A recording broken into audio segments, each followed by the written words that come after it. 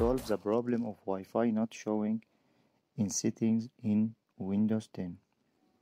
First of all, we make sure that the problem is not from the hardware. We check for CMD and write ping 127.1.1.1. We note that there are no problem with the hardware. Now, the first method is looking for control panel. Then we click on Internet option. Then we click on Internet option. Then Advanced. Then press Restore, Advanced Setting, and restart Windows. And if it doesn't work, the second method, right click on the Windows logo, then then write this command. Scroll down, share for WLAN autoconfig. Click on it. Make this option automatic.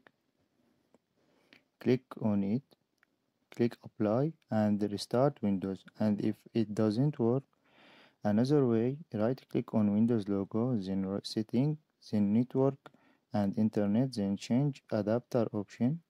If it is disabled, we make it enable. If it is enabled, we make it disable and then return it to enable. If it doesn't work, this method. Another way, right click on the Windows logo, then run. Then we write this comment.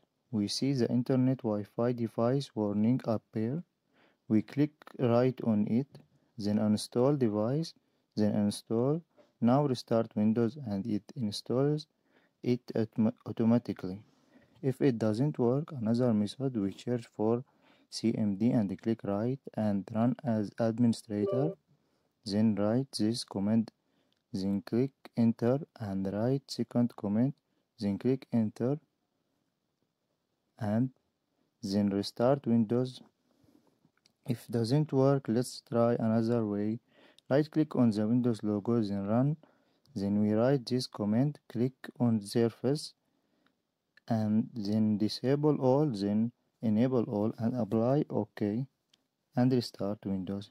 If all of these methods don't work, let's us work with the last method. Search for create a restore point, then system restore, the next, and choose any point to restore order to it. Next, finish.